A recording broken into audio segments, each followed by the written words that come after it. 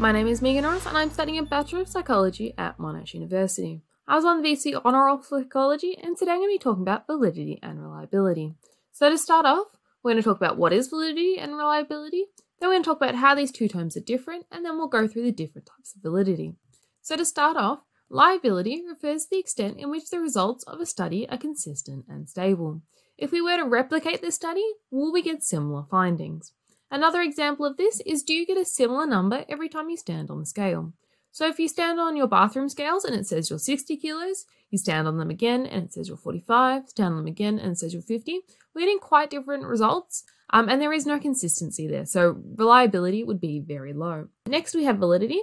So this refers to the extent in which the study measures what it intends to measure. If we are studying depression, we need to use measures that study depression and not anxiety. Another example of this is the weight the scale says you are accurate? So are you actually 60 kilos or are you really 45 and the scale's lying to you? Something else to keep in mind is a measure cannot be valid if it is not reliable, but a measure can be reliable but not valid. Now this will make more sense when we move on to the next slide. So here I've got a diagram. So this is what results will look like if they're neither reliable nor valid.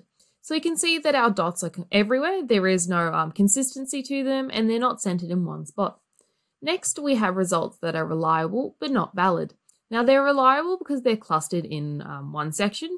We're getting similar results every time we're replicating the study, but they're not valid because they're not hitting that middle of the target. They're not in the bullseye. It's not measuring what it intends to measure. Even though it is getting good results in terms of they're very similar, it is not in the middle. So reliable, but not valid. Moving on to the last target, this is what it looks like if it's both reliable and valid. So they're clustered together and they're in the middle of the bullseye. Now here we can have results that are reliable but not valid, as we can see by the middle target, but we cannot have results that are valid but not reliable, because our results will not be valid if they are scattered all over the target like non-reliable results are. Now moving on to the last part of this is we're going through types of validity. So we have internal validity. So this refers to the extent in which the results are due to the variable that was tested or measured and not due to some other factor. So in a study about weight loss, was the difference due to the time of day or how much they ate already? We also have external validity.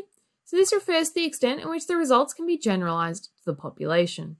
So is the sample representative of the population? So internal means, are our variables the reason why we saw a difference in our results, and external validity refers to generalizing these results to our population and what conclusions can we get.